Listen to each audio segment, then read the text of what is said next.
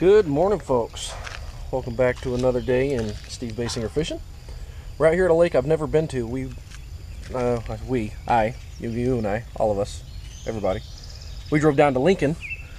Never fished any of the lakes around Lincoln, so I thought I'd come down here. You can kind of see the lake over there a little bit.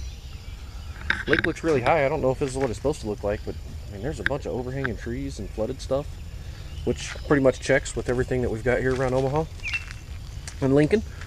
So we're going to put the boat in the water. I don't even have the rods out yet, so we're going to put the boat in the water, figure out what we're going to throw, and you guys come along. Maybe we'll have a pretty awesome day. Maybe we'll catch anything. I like new lakes, so come on, let's go.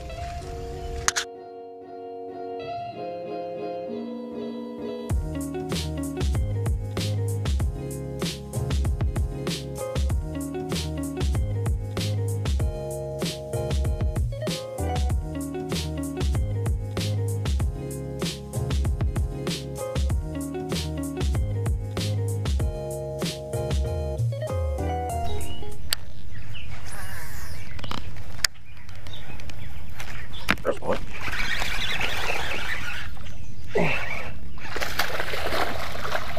All right. Right there on the swim jig.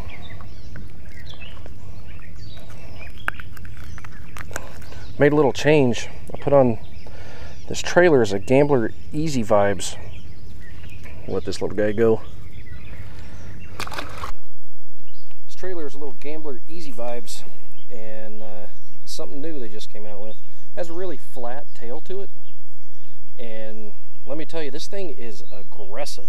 Like, it's so aggressive. Like, I was just using just an easy swimmer just a bit ago, and like, it stays pretty streamlined when it's coming through the water, but this tail is so aggressive, it really, like, it rocks it back and forth. That was probably my third cast with this thing. Boom, just like that. So I think I made a right choice.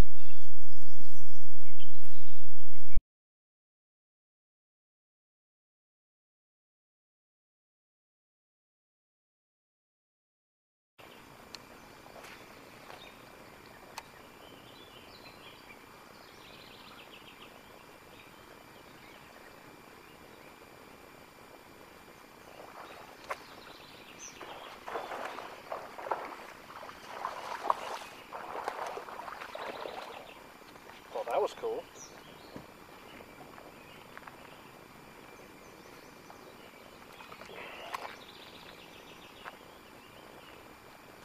All right. It's a little bit better. Fired.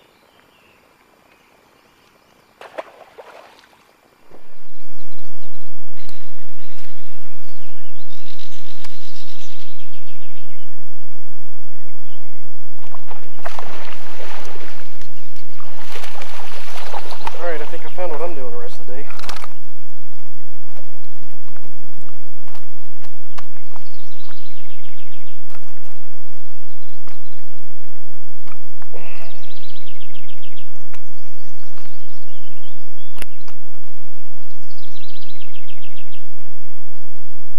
I like it.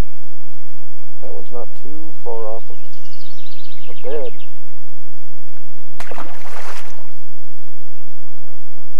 So those were on a Terminator frog, which I've had for a while, but I've never really used them.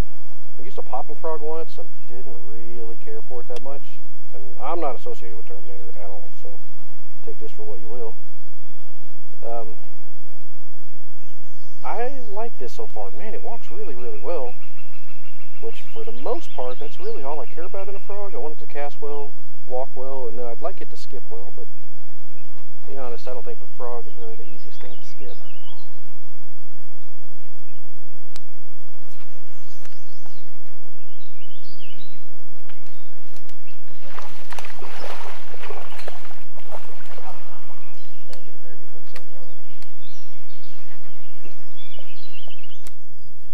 Okay guys, I wanted to kind of go over what we're doing today.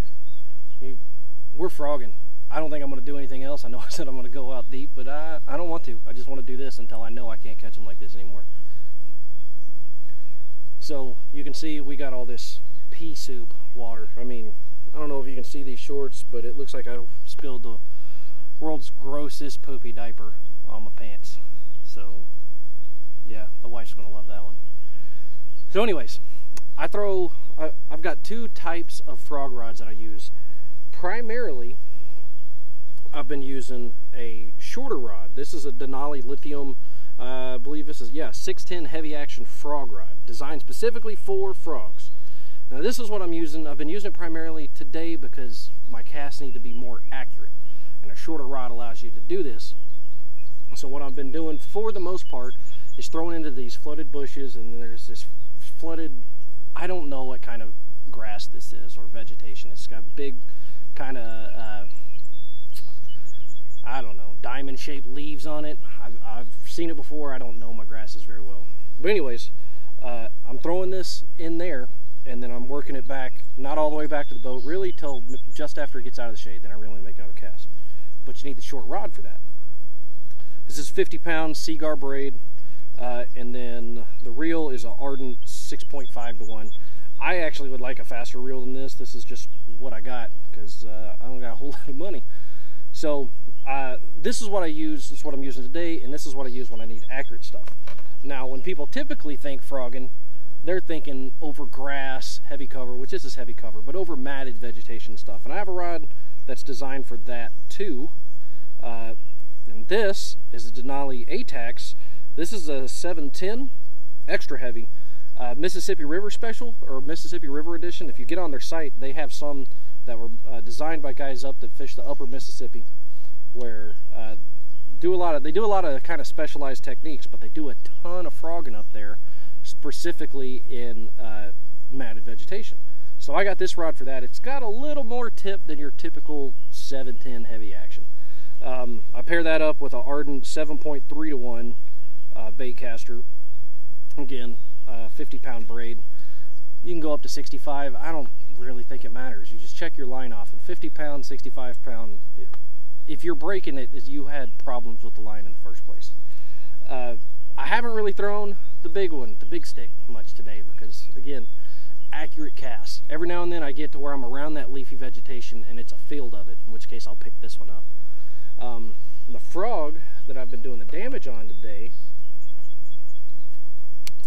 is a Terminator. I believe this is called a Terminator walking frog, but I could be wrong. I don't know what size it is. I mean, it's comparable to your like half-ounce Spros, which is what I normally throw, but it feels heavier. It comes off the rod tip really well. It skips about as well as trying to skip your freaking house, so not so good. But it's a soft frog. It's, you know, it's meaty. It sits up fairly high, whereas a Spro kind of sits down like this when it walks. This one sits fairly high, which is kind of weird. Typically when they sit like this in the water, they don't want to walk real well, but this one does. It walks really well. If I have any one complaint, it seems that it wants to fill up with water a little faster than a Spro, but it's not so much that I'm just constantly pushing water out of it. So yeah, let's get back after it. We're going to finish out this pocket and then maybe go look for something else just like it.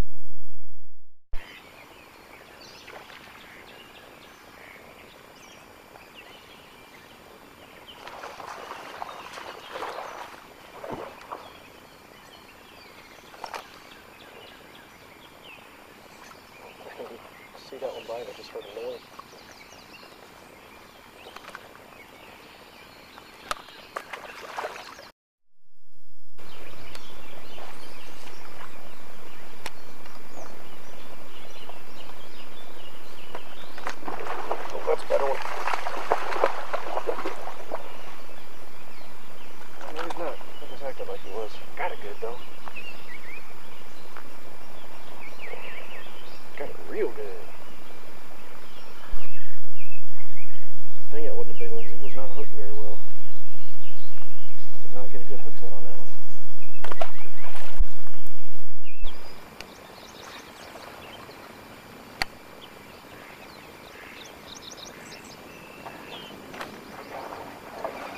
Stay on there.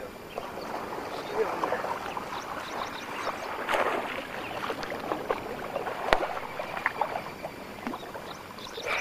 Right. That was cool.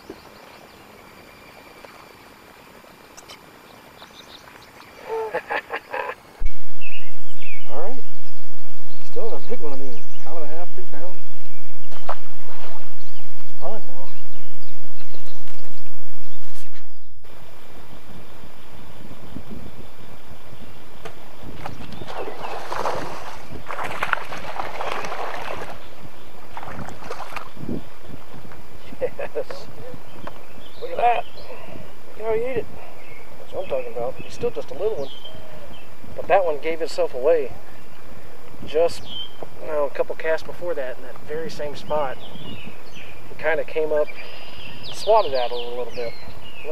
I didn't think he'd be all that big, but a lot of times with a frog, you can keep making repetitive casts, especially when it's some kind of like vegetation, real heavy cover. They'll come back and get it if they never got the hook in the first place.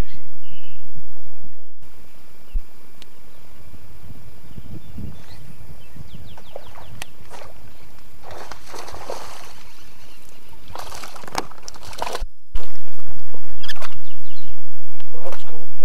Like as soon as it hit the water. I bet I couldn't do that again if I tried. The hook fell right out. Look at that.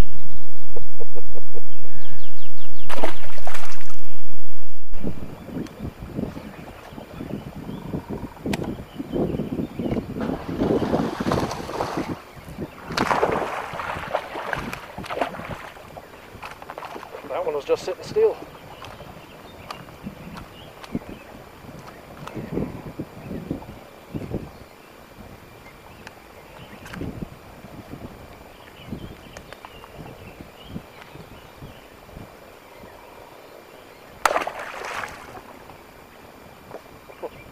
That was kind of cool.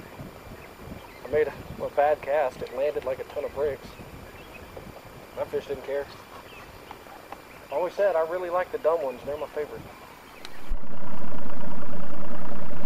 Okay guys, we're going to be calling that a day. It is hot. It's hot and the bugs are going nuts. So, turned out to be a pretty good day. It's been, I've been waiting all year to finally get on a frog bite, and here we are at the end of June before I finally find one. Typically that's a good thing to find in the spring, but I don't know, it just didn't work out for me well this year.